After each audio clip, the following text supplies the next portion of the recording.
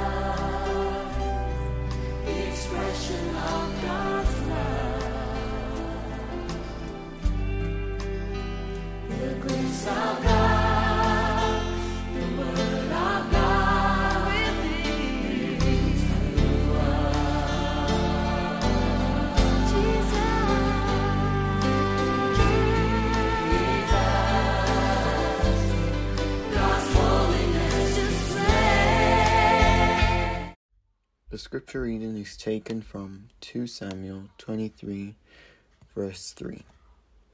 The God of Israel spoke.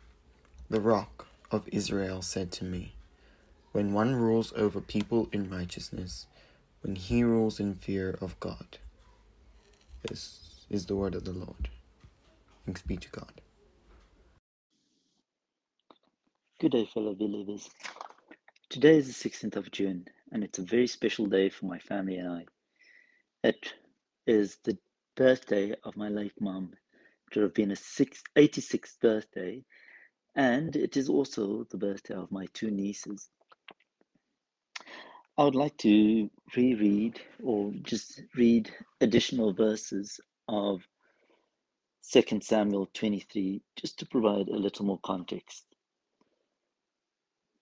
So starting from verse 3, the Lord of Israel spoke. The rock of Israel said to me, when one rules over people in righteousness, when he rules in the fear of God, he is like the light of morning at sunrise, on a cloudless morning, like the brightness after rain that brings grass from the earth.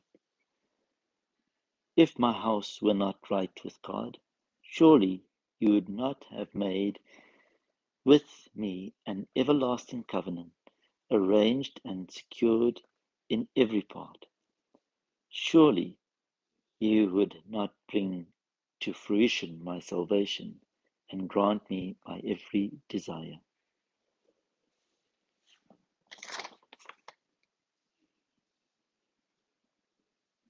So, just providing more context to verse 3, reading the rest of the verse, the whole chapter started making more sense to me.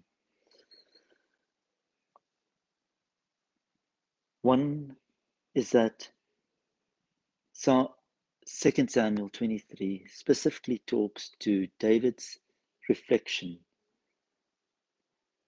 basically his last words, of how God, the rock of Israel, instructs him on how to rule as a future king, one who should rule over his people in righteousness, morally right and justifiable, and to rule in the fear of God. Today I think of my parents who ruled their kingdom, that is their household, and how we, Fern and I, as parents, rule our kingdom, our household. With God at the center of our household, we were taught to make all decisions based on what is morally right, and not only for our family, but for those around us as well. We were also taught how not to rule with fear, but rather to be God fearing and to be ruling in the fear of God, knowing God's awesomeness, His power, and above all, God's love. Understanding the verse, we have lived and still live our lives and our household under the guidance of God. Ultimately, it comes down to the guidance provided by God as to how we would rule our households in the same way that God provided guidance to David. On the gravestone of my late mum and dad, the text written on their gravestone is the last part of Psalm 23. I and my house shall dwell in the house of the Lord forever. 2 Samuel 23 reminds me that my parents instilled the guidance handed down by God, and that Fern and I are still able to do the same, and that our household will dwell in the house of the Lord forever. It is my prayer that we all live under God's guidance on a daily basis, as per 2 Samuel 23, and that it will be passed on from one generation to the next, as has been done in my family. In closing, I'd also like to pray and wish that this is be the same for our country as a whole and our continent. And it reminds me of a prayer we were taught at school. God bless Africa, guide her children, guide her leaders, and give her peace. For Jesus Christ's sake, amen.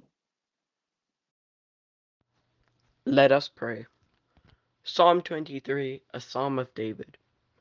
The Lord is my shepherd, I shall not be in want. He makes me lie down in green pastures. He leads me beside quiet waters. He restores my soul. He guides me in paths of righteousness for his name's sake. Even though I walk through the darkest valleys, I shall fear no evil, for you are with me. Your rod and your staff, they comfort me. You prepare a table before me in the presence of my enemies. You anoint my head with oil, my cup overflows. Surely goodness and love will follow me all the days of my life, and I will dwell in the house of the Lord forever. Amen.